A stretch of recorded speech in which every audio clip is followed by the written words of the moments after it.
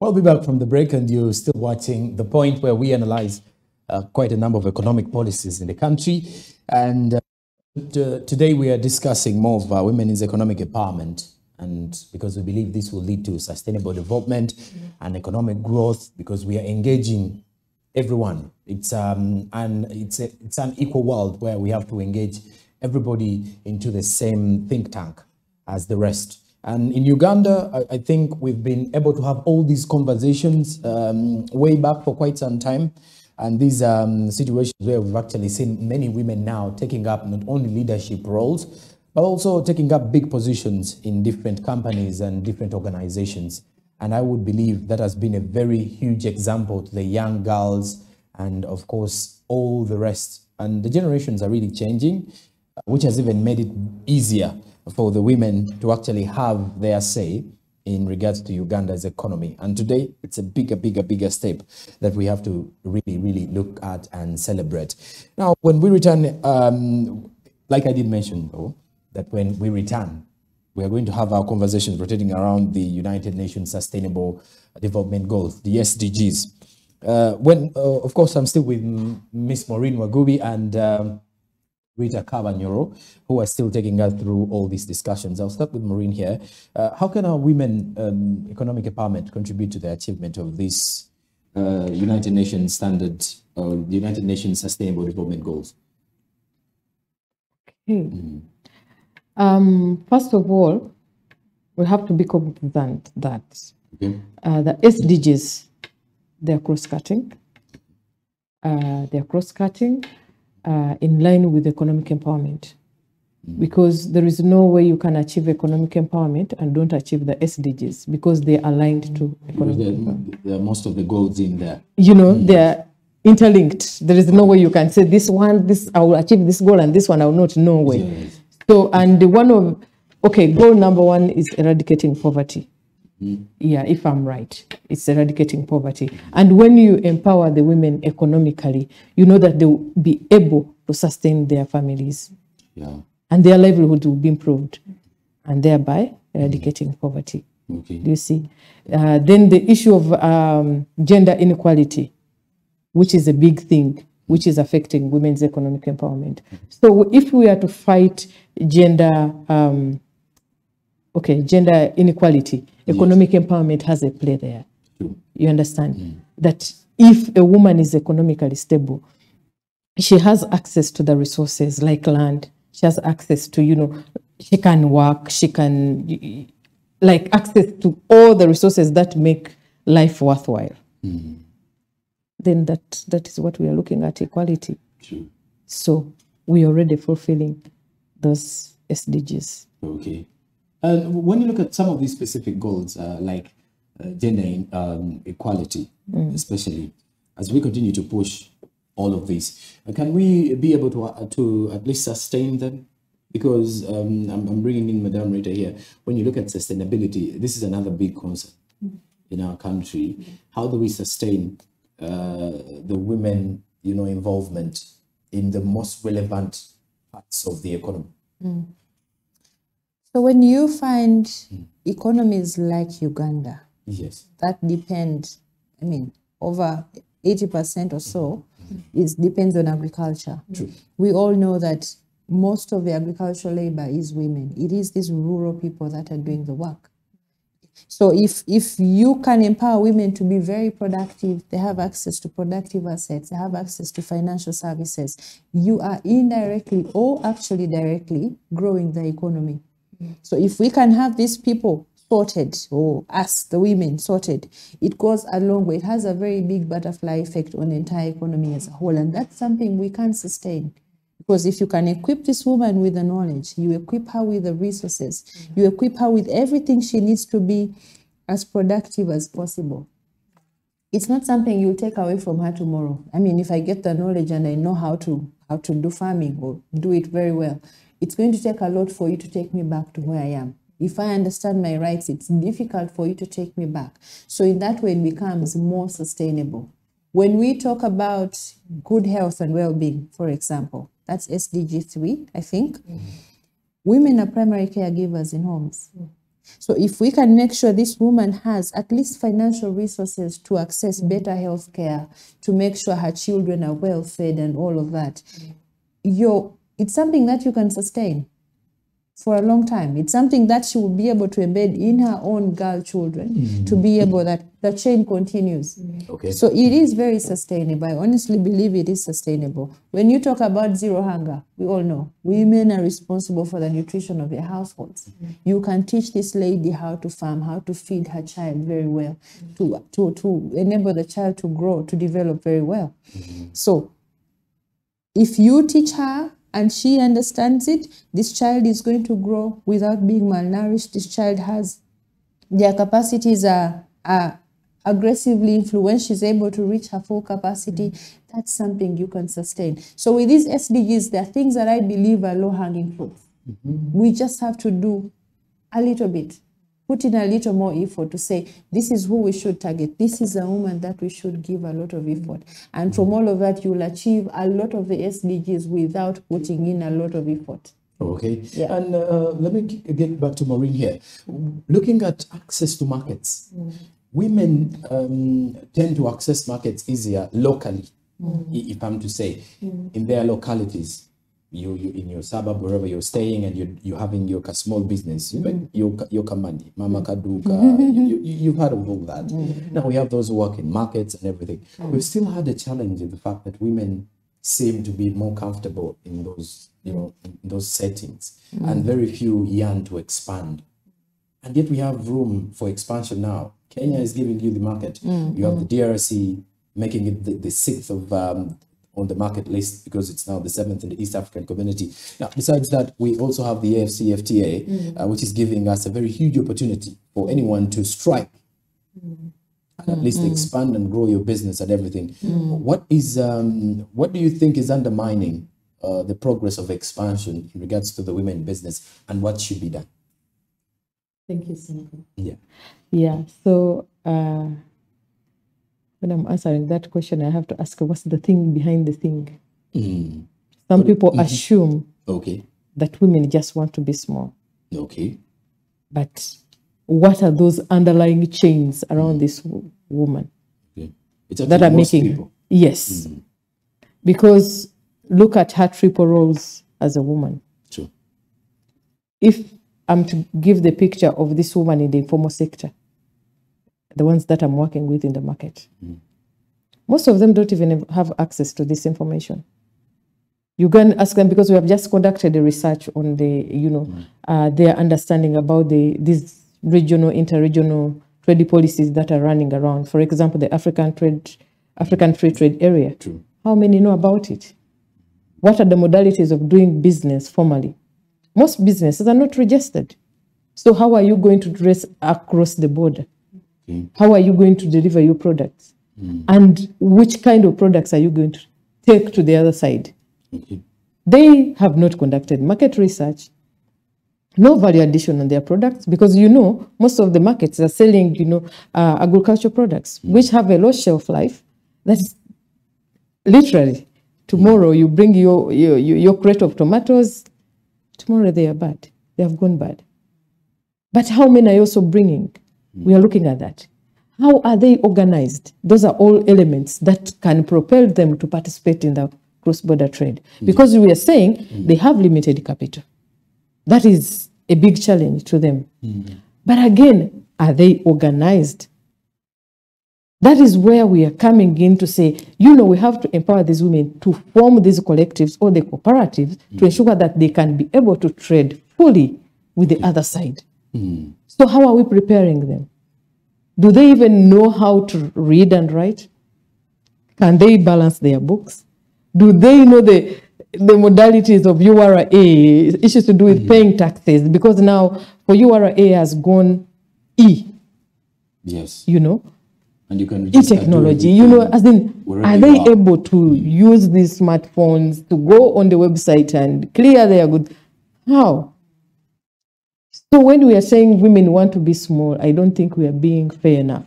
Okay. Have we given them that information that they require to position them to go there? Okay. So it starts with understanding this woman and how we want them to be positioned. But bring that information to them, then they will appreciate it. Rita, let's look at the cross-border trade here.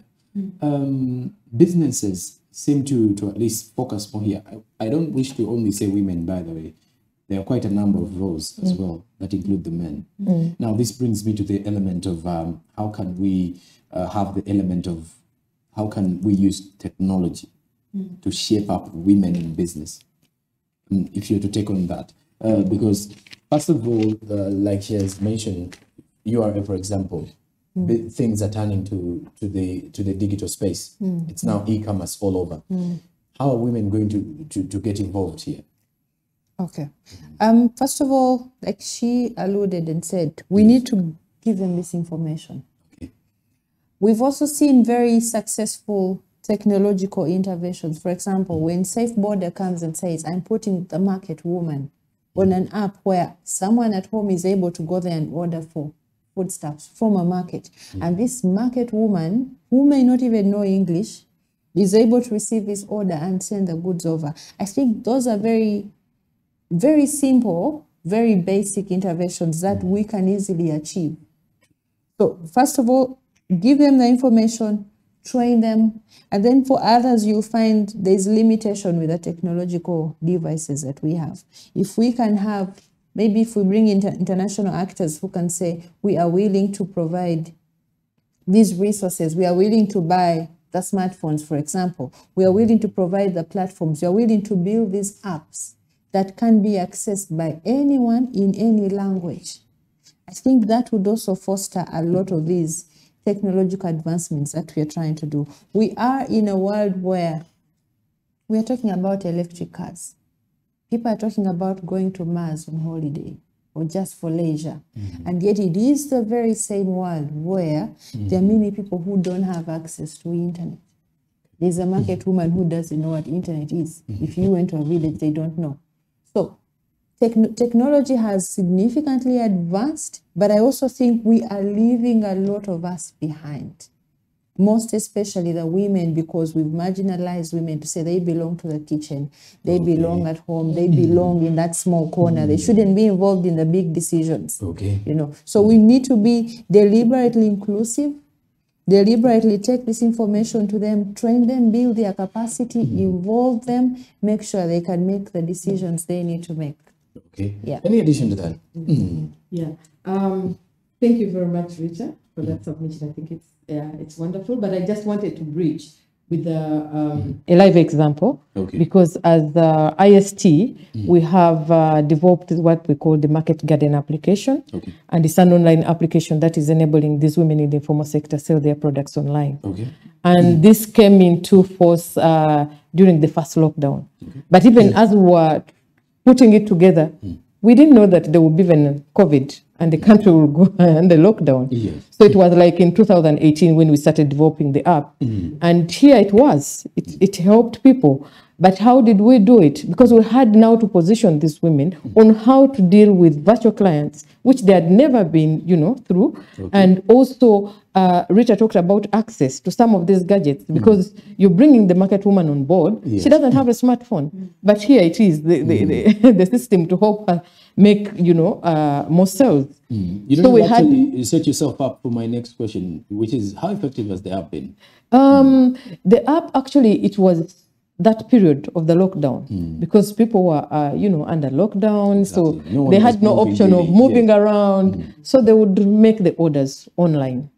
And it was really working very well. Then we, of course, when we were back to normal, some of them had to withdraw from of course, the idea. we went back to the usual way of doing things, but we are still promoting it, because this is where the world is going. So we have to be ready for it. The e-commerce is the way to go. So for me, I feel like the number of things that we need to put together, especially in line with access to internet, because internet also limits. We appreciate government has gone forward to put MyUG, but MyUG is not covering everywhere. So we need it also to be amplified to support those people, but also to bridge the gender digital divide, because we found that even when we gave smartphones, like the male ego, the patriarchal syndrome, some of the sons to these market women took the phones away from their mom because they felt like they are not technologically compliant. The men, some of them said, bring the phone, you're going to start sharing pictures with men. The other fun interest about social media, by the way, is it tends to create a division. How? At times, we tend to look at this phone as an element of driving business in any way. But believe me or not, at one moment, you're going to get overboard and get into, you have a TikTok app, for example, a WhatsApp. At times, we've seen people who started up with WhatsApp business. Now, all the possible clients have turned into status viewers and people you're just talking to. So ideally, you've lost the clients. I don't know how we can, try to create that kind of situation whereby the phone is really going to bring us more money. You remember, Sonko, what I said, that you must be having your goal. Even exactly. when I have the smartphone, I know what exactly am I doing with my phone. True. I'll give you an example. Yes. That for me, I'm in the tailoring industry. Yes. Like my clients, I can send Rita a design and say, Rita, this can look good on you. True. So I'm like telling Rita, let me know if you like it. I come and take your measurements. Oh, okay. You see, that it depends on you. What are you doing with the phone? Because there is excitement also. If I've never had a smartphone, it's my first time. And sorry. It's okay. Like, everything is happening so fast that I have also now to take it on. And then later on, you will slow down because it is normal. You have it and you know how to use it. But the whole thing is, what is your ambition? And you have to be very intentional in some of the things. So we build the capacities of these people, how to use them, but also to be very intentional when it comes to business, because you have it to make more money. Okay. There is time for fun, which is also okay. But again, what is your agenda? Okay. Yes. Let's talk about mindset, and Rita. The mindset of the women. We've mentioned about awareness and everything. What is their mindset? Do you think the majority of women are ready to venture into these businesses? Bare knuckles, where they want to achieve something huge, or they are comfortable with just being okay with the small amount they're earning as long as the business is there? I think the situation we're in now as an economy, as a country, doesn't really give you much of a choice to settle. True. So even for a woman who's a rural woman in a village, when they go without a meal, when they watch the children going hungry, when they see that they're the last person to eat and yet they're doing all the work during daytime, that should leave a level of discomfort in you. So women across the country, across the globe, are starting to question these things. So all they need now is the support or the infrastructure to harness this discomfort that's coming in them. It's very difficult now to find a woman who's settled to say, I'm just going to sit at home and do nothing and wait for. Everyone is trying. They'll have a small stall of tomatoes and onions somewhere. They'll have something they're trying to venture into. It may not be extensive, but everyone is trying. So it's inevitable for them to step out of their comfort zone. The ones that are in some kind of comfort zone, they have support structures around them. If you can find a corporate who says, I'm going to settle for this job that's paying a little, there's something else that's supporting the kind of livelihood they're living. But for most of the women in our country, there is no choice. However, what I realize is it is happening subconsciously. That it's not that we are intentionally saying, I'm going to change my mind about this, or someone has told me about this. The situation dictates that you change your mind. Okay. So now it is upon us who know, us who are aware about these things, like we talked earlier and said, we need to make sure they understand what this means for them and how they can get out of whatever situation they are in. Okay. Yeah. So, Maureen, how can we get these women into positions where they influence decision making? We now have women who are in serious leadership roles. They influence. We are here. Now we want to, exactly, the clearest example is here. So if you have to look at that, how can we have many of those? In society, wherever we go in any kind of leadership and stuff, it is very rare to see women taking up the pole positions. First, most of them are scared, not because they don't want to, but because they're either scared of their responsibility or scared of the fact that they may not be chosen. But how do we put them there? How do we, not force, but try to create a platform to ensure that they stand up and influencing decisions, whether in leadership or business? Thank you, Sonk. Okay. You know, whenever you talk about leadership and all these things, I'm looking at where I come from as IST, because our major pillar is transformational leadership. Okay. Because leadership is key in whatever we are doing. And we are all decision makers in whichever space. So I don't trivialize leadership, saying, she's a leader, but not. We are always looking at the other leadership, but everybody is a leader. But you know, taking decisions in these homes. So, as me, or as you know, as all the process that I went through, that we have to let people know their rights. Okay. Women's rights. Because when you know your rights, you will be able to advocate for change. But what limits other women is because they don't know their rights. This is their space. But we have been talking about the social and cultural norms where we have been brought up, and they have positioned us that the man is supposed to be the leader. You see, that, you know, when a man, you sit down, the man sits on the chair. You know, it starts like that. But we are changing the system, saying, you know what, you can do it. Look at so and so, they have done it. We have the likes of Kadaga, those ladies who have been there. And people are looking to them and say, I would love to be like Kadaga. How do I do it? So we take you through the mentorship journey. We train you how to get there. But also setting those platforms where you give the women chance to participate. Those who are ready. You don't force them. Those who feel they are ready, they vie. And they're erected and they are there. So that's what we do. Getting them into the spaces. Because showing them that they can, but this also comes from inside them. You don't come and dictate, because Rita, you talk so well, you can be a leader. No. Is she ready? Is she ready to take it on? So you have to take her through that mentorship journey of leadership, and she'll be like, now I'm ready. Because we have seen, you know, this process take place in these informal sectors, and women have taken on leadership in the markets. Women have taken on leadership in the cooperatives. You see, they're managing those cooperatives. And I'm like, wow, you know. But before, they would tell you, no, I fear, let the man speak for me. Even you as the media, when you go there, you're like, let me speak to the man. But I'm a child of here. You understand? You use that kind of language, but you're like, no. Understand who this woman is. So we try to tell them, no, you can speak to the media because you will be able to represent the issues that affect women better than the man, because the man will be representing issues that affect the men. But for me as a woman, I will speak on issues that affect my fellow women ably, and people will understand than the man. So we have built their capacity to get them to speak and demand power of voice. Because whenever you keep quiet, people will not know. They hardly. Yes. So speak up. But how do you speak? That is also the other side. How do you speak? Not just speaking, but how do you speak? And what do you say? Well, empowering them, giving them the skills of questioning.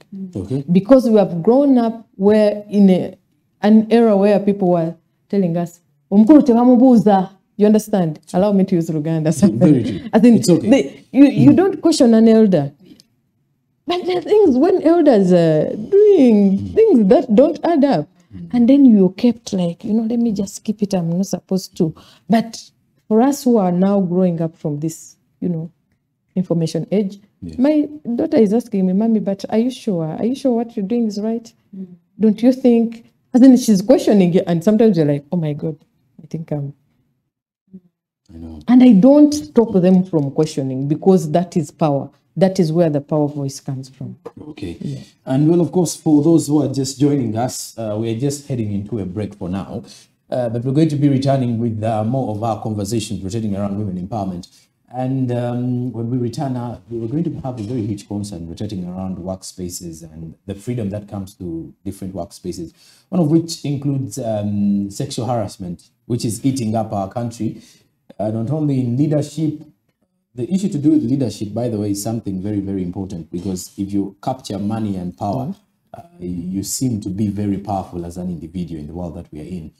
But for the moment, we are going to be discussing more about how women can survive this kind of vice and this kind of element when it comes to sexual harassment. How can they deal in such spaces? Because you're not going to chase away a man anyway.